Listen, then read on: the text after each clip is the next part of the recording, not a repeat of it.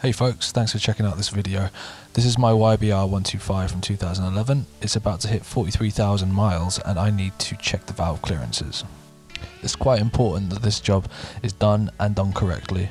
This video will outline the process and hopefully allow you to get the job done properly for yourself. If you're not confident with the functionalities of 4-stroke engines and the concept of top dead center, I would suggest doing a little bit more research before going any further. I've included a link to a good video explaining what you need to know in the comments. To complete this job, you'll need an 8mm socket wrench, 24mm wrench, combination preferably. I used an adjustable, 8mm wrench, preferably a combination, a set of long nose pliers and a feeler gauge set. This job needs to be done when the engine is completely cold. Completing the job when the engine is hot or even warm will lead to incorrect calibration and potentially irreparable damage. Before we look at the engine, we're going to put the bike on the center stand and shift it up into second gear. Now you don't need to turn the engine on to shift it up into second gear, or you shouldn't need to. Next, you want to remove your cam chain cover with the 8mm socket wrench that we talked about earlier. Once your cam chain cover is off, you can move over to the other side and take off your valve covers. Now these are going to be on there quite tight. Obviously there's a lot of oil flying around inside these parts of the engine.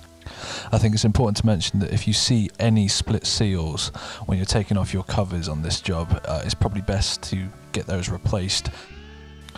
Before we measure our valve clearance, we need to get the piston into top dead center position on the compression stroke. This relieves pressure on the valves, allowing us to take our clearance readings.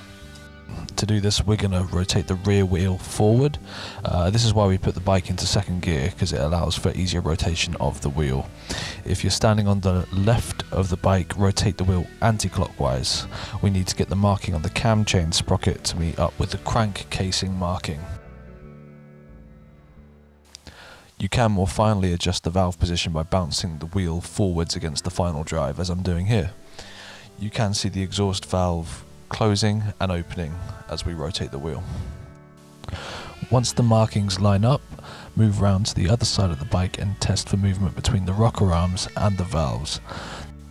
There should be movement in both of the rocker arms. If there's not, it could be possible you've got the engine in top dead center on the exhaust stroke as opposed to the compression. When you're certain the piston is at top dead center on the compression stroke, you can then grab the feeler gauge set and measure the distance between the rocker arm screw and the top of the valve. Here are the YBR 125 valve distance specifications. It's a good idea to take a picture or note down these for reference later. I'm going to measure the exhaust valve first. I'm starting with a 0.15mm gauge feeler and I'm going to try and fit it between the rocker arm screw and valve. The 0.15mm feeler gauge was too big, so I'm now going to try the 0.13mm. Same again with the 0.13, that was too big, so I'm now trying a 0.10, that's a 0.1mm gauge, and that goes in. It's a bit loose. The ideal feel that you get from it is it's tacky, so it's relatively difficult to pull out the gauge once you've put it in. We now know that on the exhaust valve, the valve clearance is between 0.1mm and 0.13mm.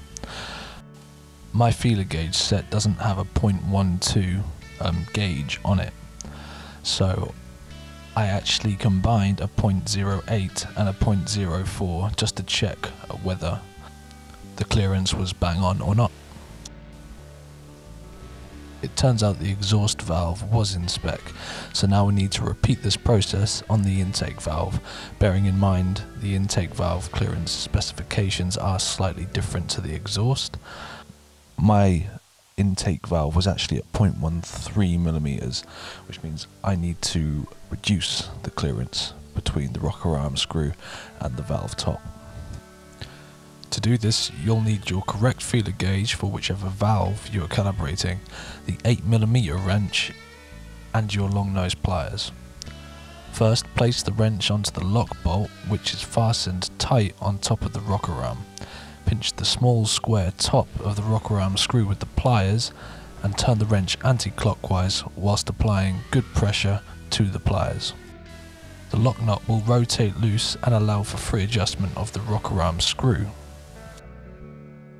Loosen off the lock nut to ensure you have enough free thread, then grab your feeler gauge. Place the loose feeler gauge between the valve and rocker screw as we did when testing the clearance.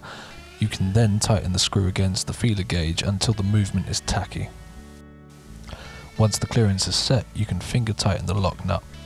Grab your pliers and 8mm wrench and tighten the lock nut against the rocker arm again, whilst gripping the screw top firmly with your pliers.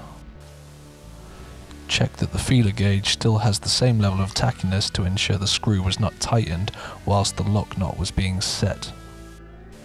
Spin the wheel so that the cam chain rotates twice. Double check everything you've adjusted, and if in any doubt, refer to the torque specs in your manual. Once all your checks are completed, you can reinstall your valve and cam chain covers. Double check your seals to make sure they've not split. You can now turn on the engine, and if there was clicking before, there could potentially be a much smoother sound waiting for you.